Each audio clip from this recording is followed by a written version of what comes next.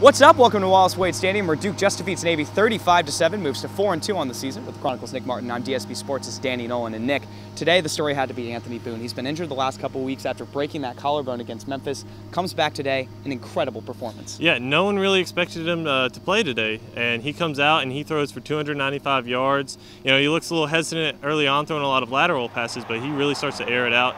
Completes 82% of his passes for 3 touchdowns, and you know, there's no way around it. He was definitely the story of the game today. And so Boone did great, but of course the defense played pretty well as well. You know, against Georgia Tech the last time they played a triple option offense, it was pretty darn bad. But today, completely different story. Only 7 points allowed. Yeah, no, the defense stepped up to the challenge today. They hold Navy, which is ranked 9th in the nation at rushing yards per game, 50 yards under their average.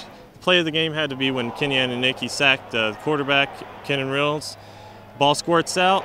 Kelby Brown jumps on it, and from that point on, Navy really just had no chance of regaining that momentum. Moving forward, they're 4-2. Now they go to Virginia, and a team that once looked like they might not make a bowl game, all of a sudden looked like they might be in contention for the Coastal Divisional crown. Yeah, you know, Duke is really surprising a lot of people. I think there was a 4.5 spread today. They come out 35-7.